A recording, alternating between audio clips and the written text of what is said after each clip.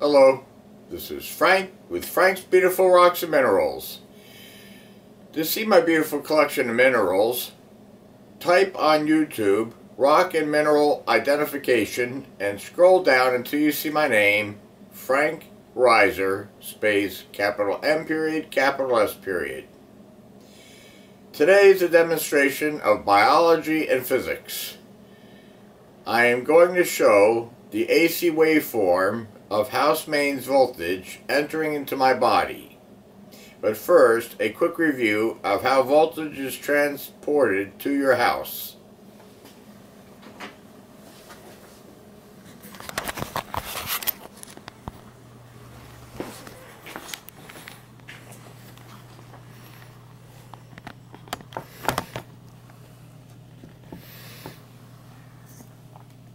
Electricity is produced in a power plant, such as a coal-based power plant. It is then stepped up to 500,000 volts and transmitted along long transmission lines. It's stepped down in a substation to 33,000 volts, usually, not always, and transmitted along at 33,000 volts to another substation, which transfers the power down to 14,000 volts. It is important to remember that as voltage goes down, current goes up. Voltage times current equals power. Then, the 14,000 volts is transmitted along utility poles that you see along the road until it reaches your house. Here's your house. But first, on a utility pole is a transformer that steps it down to 220 volts. In the house, it is then transported down to 120 volts, technically 117 volts. The voltage is an AC waveform, meaning that it alternates in such a form that it is an alternating current. We can see this alternating current in the following demonstration.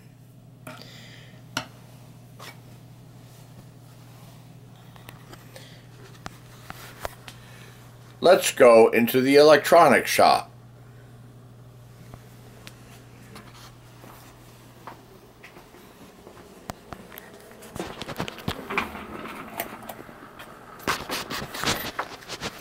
This is a breaker box.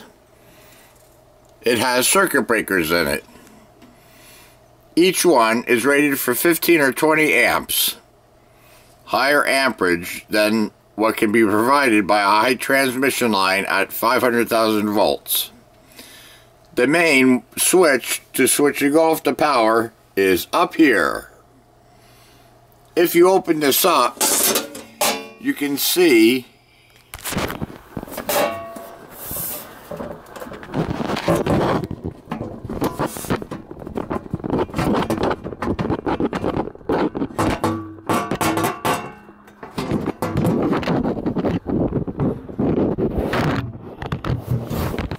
take this down.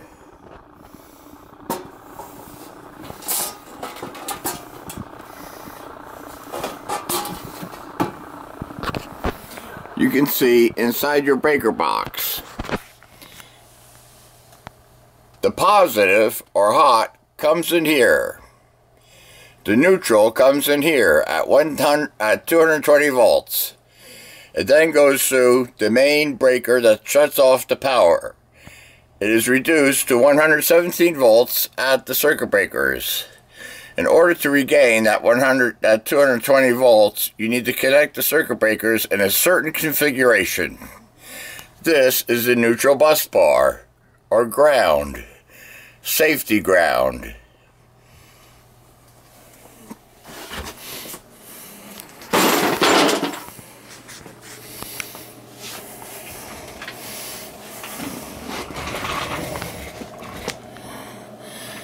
This is my oscilloscope. It shows the waveform, which I'm going to have enter my body, and you will see it displayed on the oscilloscope. How am I going to do that? I've plugged in an extension cord. The hot, or 117 volts, is the smaller square. I'm going to stick a screwdriver into that square. Don't worry, I'm wearing rubber-soled shoes, so I won't get a shock. And it's a dry floor.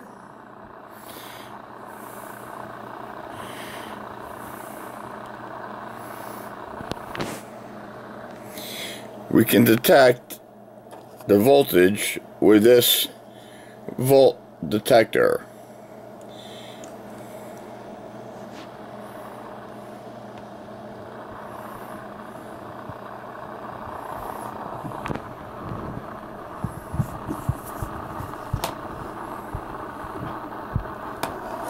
Which I have to turn on. Green means no voltage. Red means voltage.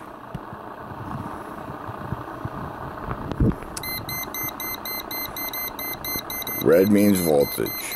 117 volts. I'll stick the screwdriver back in the outlet.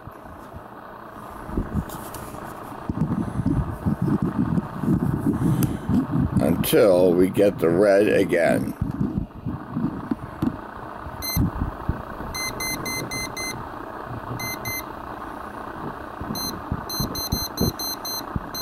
And there we are.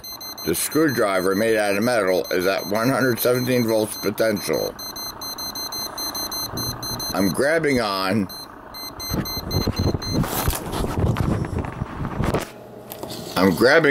to the screwdriver, and I'm going to hold it down with one hand. And if I grab the detector of voltage, you'll notice it flashes red.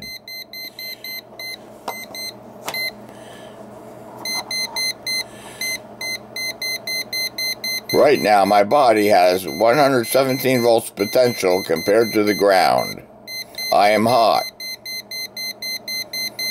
Now, I told you that the waveform of incoming voltage to the house is an AC waveform, and we can see it on the oscilloscope.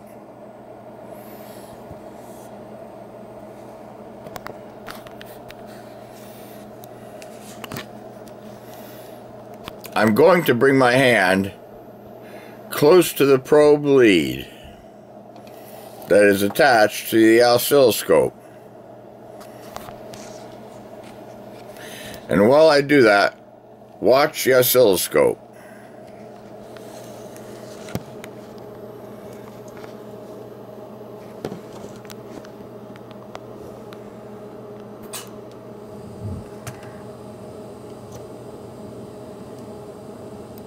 And there's the waveform.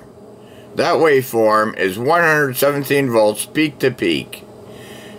And it's going through my body. I'm holding the screwdriver in my right hand, and I'm holding the probe with my left hand. If I release the probe, no more voltage is detected. But when I grab the probe,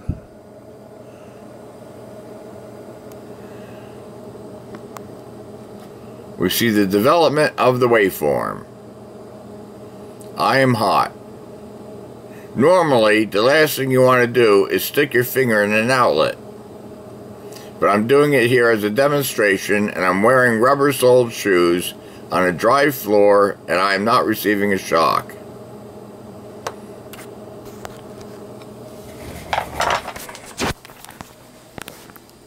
So I hope you enjoyed today's demonstration. And remember to always keep looking down.